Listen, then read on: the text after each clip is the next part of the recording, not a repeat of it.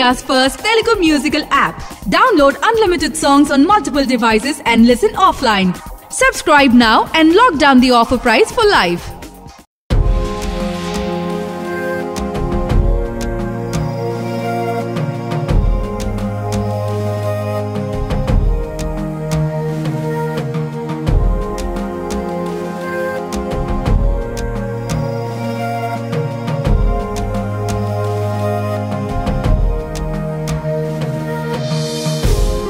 ప్రజాస్వామ్యాన్ని గురించి రాజకీయాన్ని గురించి ఆసక్తికరంగా సినిమా తీయాలంటే చాలా కష్టం.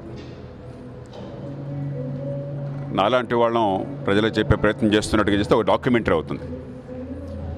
కానీ ప్రజలను ఆకట్టుకునే రీతిలో కోట్లాది మందికి ఆలోచన పెరిగే రీతిలో ఒక దృశ్యకావ్యంలాగా మలిచారు కొరటాల శివ గారు.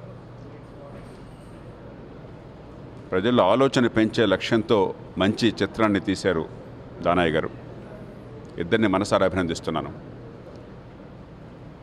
ఒక సినిమా అన్న తర్వాత లక్షలాది మంది చూసి ఆదరించాలి కాబట్టి కొంత నాటకీయత ఉంటుంది.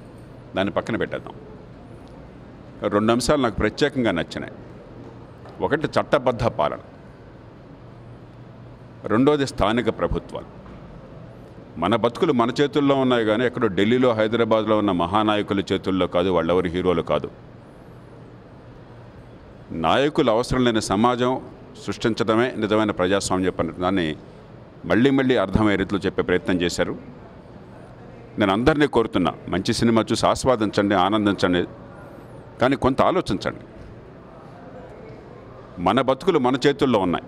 కేవలం ఓటు వేయడం లేదంటే గొంతు చించుకుని అరవటం, ఈ రెండే ప్రజాస్వామ్యం అయితే ఆ జాతి చాలా ప్రమాదంలో పడుతుంది. ఇవాళ మన దేశం ఆ ప్రమాదంలోనే పడింది. 49 పెద్ద దేశాల్లో అన్ని రంగాల్లో అట్టడుగున్న దేశం మనం. పాకిస్తాన్, బంగ్లాదేశ్, నైజీరియా సరసన. కారణం మనకు ఓటంటే అర్థమయ్యే వ్యవస్థ నిర్మాణం కాల. దీనిలో భరత్ పాత్ర ద్వారా డైరెక్టర్ గారు మళ్ళీ మళ్ళీ ప్రయత్నం చేశారు. మన బతుకులు మనం నిర్ణయించుకోవాలి.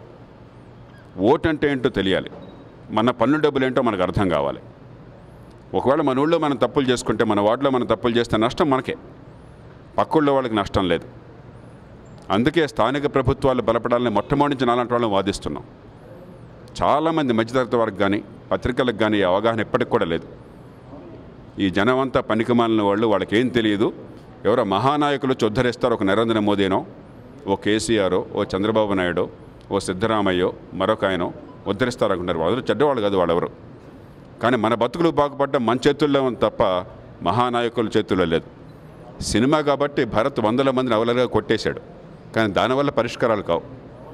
మనందరం ఆలోచిస్తే మన బతుకులను గురించి ఖచ్చితంగా ఈ ప్రజాస్వామ్యంలో మన బిడ్డల బతుకుని బాగు చేసుకోగలం.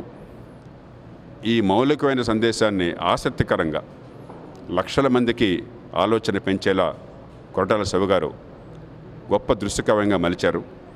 వారిని మనసారా అభినందిస్తూ కాస్త ఆలోచించమని ప్రేక్షకులను కోరుతున్నాను. ఈ చక్కటి సందేశం ఉన్న సినిమాని ఆదరించినందుకు తెలుగు ప్రజలను మనసారా అభినందిస్తున్నాను.